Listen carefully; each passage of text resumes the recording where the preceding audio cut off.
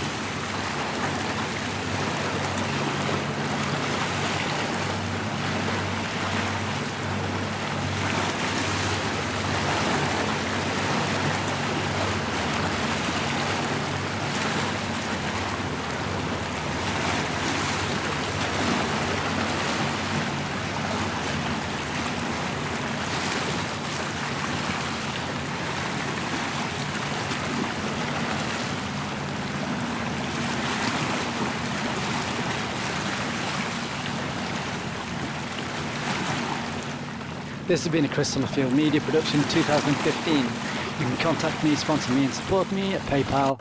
This has been a Chris Summerfield media production 2015. Thanks for watching this historical video.